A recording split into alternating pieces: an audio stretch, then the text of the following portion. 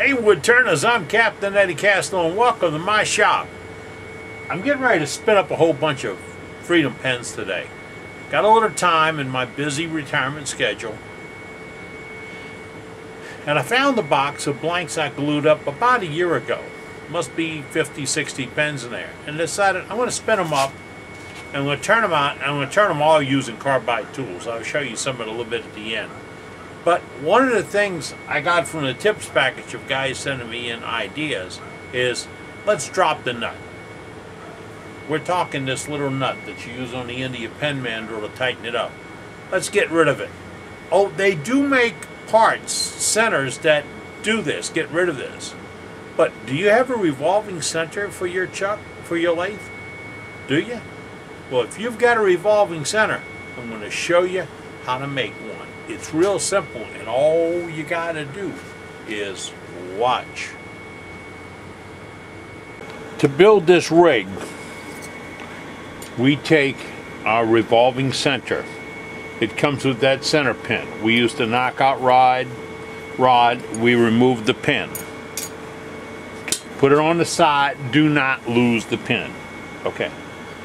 Now, we put a soft touch. A soft touch is a piece of, this is just a piece of cherry that's been drilled with a 5/8 inch hole, 11/16 is preferred, and then tapped with a 3/4 tin.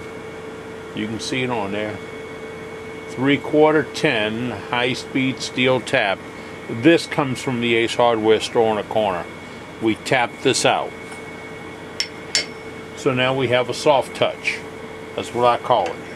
We put the revolving center in our headstock. We put a 6-penny nail in the hole. Then we use common electrical tape. That's going to keep the nail from spinning out. Don't use the knockout rod to do this. Then this piece is fixed and it will spin with the lathe to be machined. We'll do that right now. The mandrel, most mandrels are exactly a 1/4 inch hole. So use your drill gauge, find one that fits really close. That is a 1/4 inch drill. Although this is all made with metric, it fits in a 1/4 inch very nicely. Then we put a 1/4 inch drill in our drill chuck. We have this spinning, it's all true, it's running up nice, and we slowly drill a hole in that cap. It helps a lot if that material, the wood you used, is a little denser than this cherry. I'm using parts I had available. So we drill all the way through.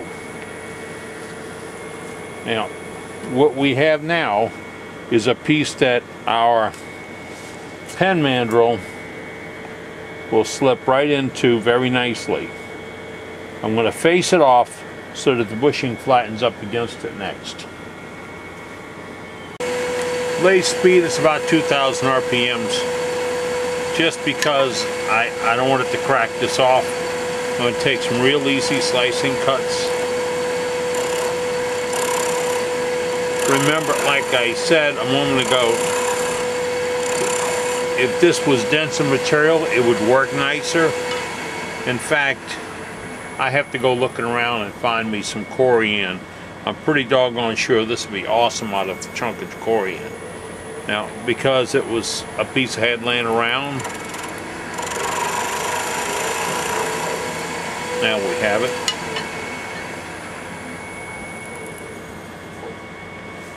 We might be done. I'll show you. You ready to see what works here? Okay. We've got our pen mandrel in. It's an adjustable. I've got a drawbar in the headstock pulling it tight. It's just how I commonly work. I have 2 bushings on this end to keep it away from this nut, because when I'm turning I'm going quick. I have a single bushing in the middle for gauging, 2 bushings of this end to keep it away from that. I'll bring up the tailstock, just that easy. Reach past you, lock it up, and put a turn on it, and that is now locked up and running true. I can put as much pressure as I would like to on that piece because simple physics says that I can compress what's in between those two, this end and this end, on that shaft, and the shaft won't bow. But if I put a lot of pressure on the end of the shaft and this end being fixed, the shaft can bow. Big difference from the end of the shaft to pushing on the bushings. So that's why we've done this. This now gives us a rig. No nut. If I drop this in the shavings, I don't have to worry about it. Well, I will, because it'll contaminate my shavings. And well, alright, but I don't need this anymore. And it wasn't magnetic.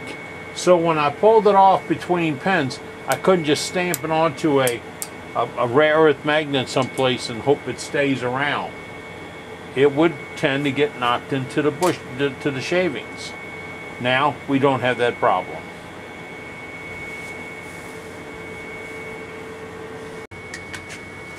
Once again, I remind you that wasn't my tip. We had the pen challenge that went on during the month of June. And guys sent me in tips and hints on pen turning and rigs and jigs and all that for doing pen turning.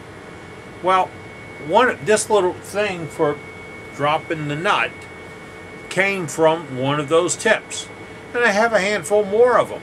Some great ideas. Some on how to keep the glue from building up inside the tube and how to sharpen your pen mill. I already got that one. I got a pen mill that'll shave you. But all these tips and hints help when you're doing pens. So if you've got a tip or a hint and you can explain it, send it to me in an email at eddiecastelin@cox.net. Let me put that up for you right here. There you go. eddiecastelin@cox.net. Send it to that address and I'll be glad to share it to guys. I might tag it on, might put it on the Ustream broadcast or whatever, but I'll use it and I'll give you due credit if you put your name on it. Not your screen name. Come on, give me a real name, guys.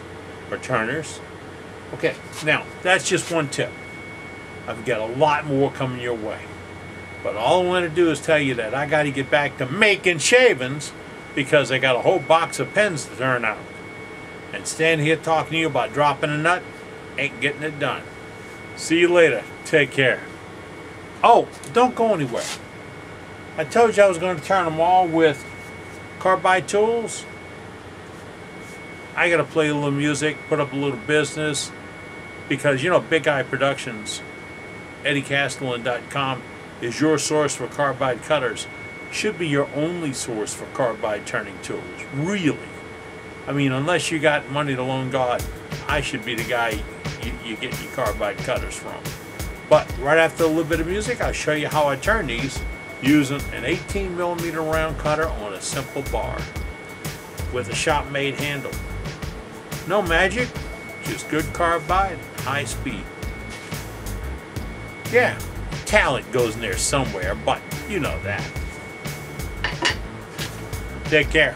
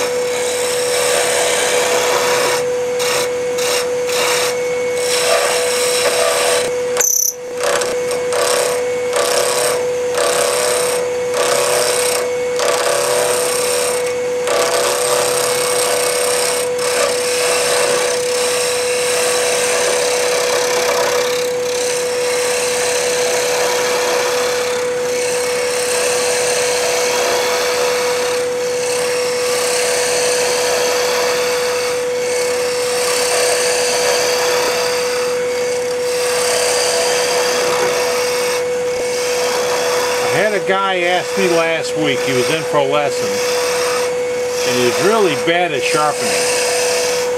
He said, how can I do pens without sharpening? And I said, well, there are those newfangled carbide tools out there.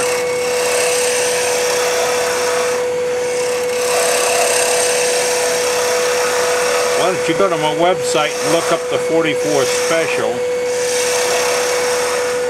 and get this 18mm round cutter. See it? And this 1/2-inch bar. Turn yourself a handle and get to spinning some pens.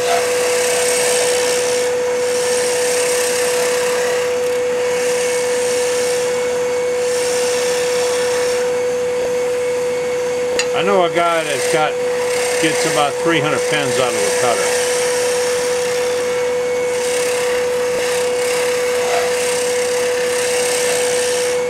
He can't use a skew.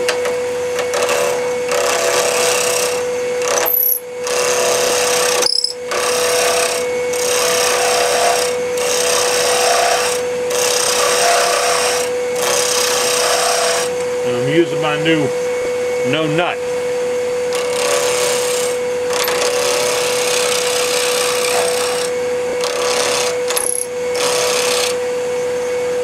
Keep it tight, there it is.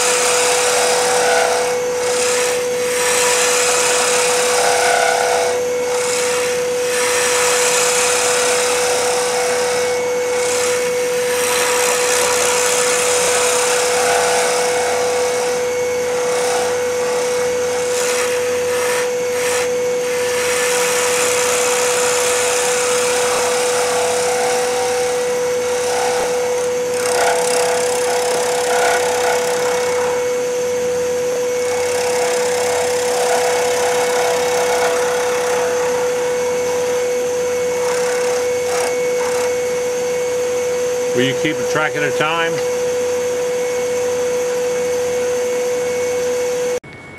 I just added that on the back end of the little tip video because I'm always getting questions. What's a good cutter combination to do pens with? I can do them with the round, and I can do them with the R2. I'm wasting my time with the square because the square cuts on the corners and you can't do that smooth planing cut very well. You can do it, but not very well. So, I'd say the 16mm, the 18mm, and the R2. That's a package.